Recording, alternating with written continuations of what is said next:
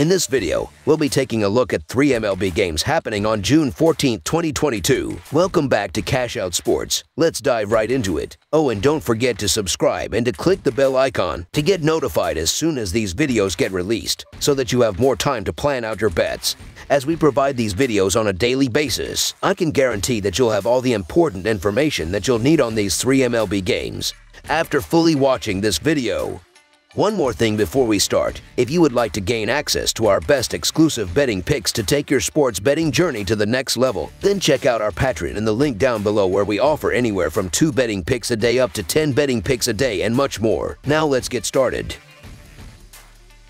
Baltimore Orioles versus Toronto Blue Jays. A pair of teams from the American League East continue their early week series on the diamond north of the border. The Baltimore Orioles are on the road as they play the second game of a 4-game series with the Toronto Blue Jays Tuesday night. Baltimore earned a split of their 4-game road set with the Royals, winning the finale 10-7 Sunday afternoon. Toronto blanked Detroit 6-0 in the rubber game of their 3-game series Sunday afternoon on the road. The Blue Jays are 10-3 in their last 13 games versus a right-handed starter and are 13-4 in their last 17 overall. The Blue Jays are 39-13 in their last 52 home games versus a team with a losing record. The Orioles are 63-129 in their last 192 overall and are 58-120 in their last 178 games as an underdog. The Orioles are 30-62 in their last 92 Tuesday games. Baltimore starting pitcher Jordan Lyles has been roughed up in each of the last 4 starts, allowing 31 hits and 18 runs in only 21 innings pitched. Baltimore lost 3 of those 4 starts. Toronto has the overall better production at the plate and on the mound, as the Blue Jays have the 6th best team ERA and are 5th best in team batting average. In contrast, Baltimore is 22nd in team ERA and the Orioles are 25th in team batting average. The Blue Jays have won 45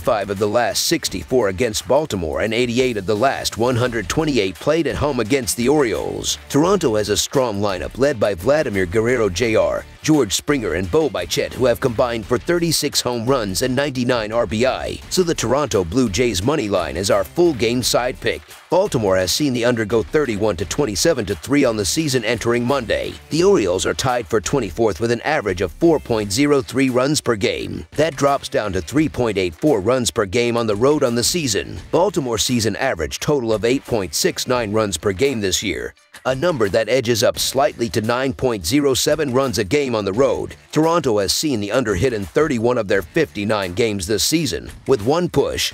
Entering Monday's action, the Blue Jays are 13th in runs per game with 4.46 runs per contest, though that number drops to 3.39 runs per game at home this season. That is 16th in the majors when it comes to run production at home. Toronto's average total this season is 8.34 runs per game, and that number climbs to 8.6 runs per game at home. Toronto has a solid team ERA that is 6th best in baseball, but the Toronto Blue Jays have the 5th best batting average and as a team have hit 73 home runs in 59 games. The total has finished over in 5 of the last 7 games played between Baltimore and Toronto, and in 18 of Baltimore's last 26 overall. Jordan Lyles is off to a rough start this month, allowing 17 hits and 10 earned runs in his last 10 innings. Yusei Kikuchi has had his struggles this month as well, allowing 7 runs in his last 5.1 innings. Both offenses also head into this game swinging hot bats, with both pitchers leaving something to be desired. Look for this one to hit double digits on the scoreboard to wind up over the number, over the projected total as our full game total pick.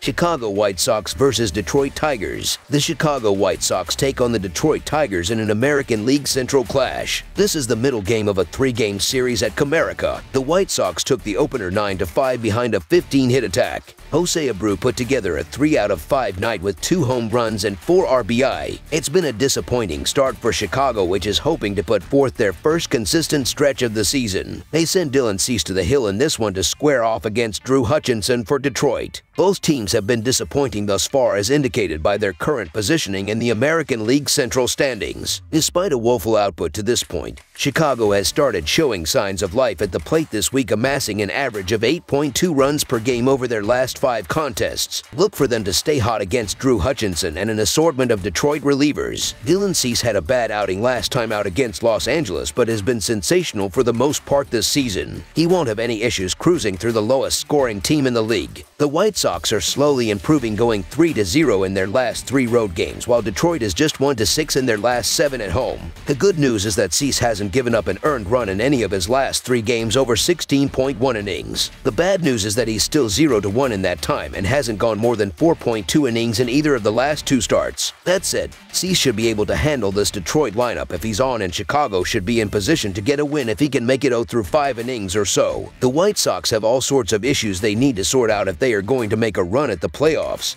but still have enough to beat a bad Tigers team comfortably. So the Chicago White Sox money line is our full game side pick. On paper, these offenses just have not lived up to the billing, putting forth bottom 5 run outputs. With that said, Chicago appears to be finally rounding into form at the dish, averaging 8.2 runs in their last 5 games. There is too much talent in this White Sox lineup for them to stay in the bottom tier all season. Look for more big nights on Tuesday from Jose Abreu, Luis Robert, and Andrew Vaughn as the club looks poised to hang another crooked number. While Cease shouldn't face much resistance on the other side, have confidence in Chicago carrying most of this run total alone, with the Tigers tack on a few runs along the way. With the blowout potential here, it's not side with a relatively modest over here. There are no data points suggesting to Hutchison having a productive outing here, while there is enough talent in the White Sox lineup for a blowout to happen, as 6 of 9 hitters have a WRC plus of 112 or better. In that case, we could see Cease's workload monitored, with both teams leaning on their lower leverage relievers,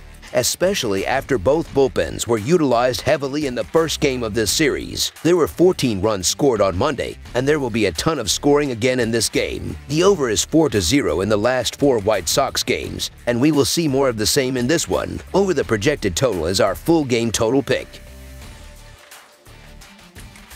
Milwaukee Brewers versus New York Mets. Milwaukee will try to hit the reset button after snapping an 8-game losing streak with a win over Washington on Sunday. The Brewers are traveling to New York for a 3-game series with the National League East leading Mets beginning on Tuesday night. New York took 2 out of 3 against the Angels over the weekend, including a 4-1 win on Sunday. The Mets were able to cap off all of the weekend action with their win on Sunday Night Baseball and enjoyed Monday off to travel back to New York. Although their crosstown rival Yankees had the best record in baseball, the Mets were the first National League team to 40 wins. Meanwhile, the Brewers have been struggling in a big way. They've lost their grip in National League Central, now having lost 8 of their last 10 games. The situation for Milwaukee didn't get much better over the weekend, as Colton Wong will be out for at least a while longer. They narrowly avoided being swept on Sunday, but it was still not a good showing. They lost their series to a Nationals team in last place in their division and allowed 19 runs in the first 2 games of the series. That's about the worst situation for the Brewers, as the Mets are the #1 scoring team in baseball. With 316 runs, their lineup has been as consistent and powerful as it looks on paper. Despite being prone to getting hit by pitches more than even seems possible,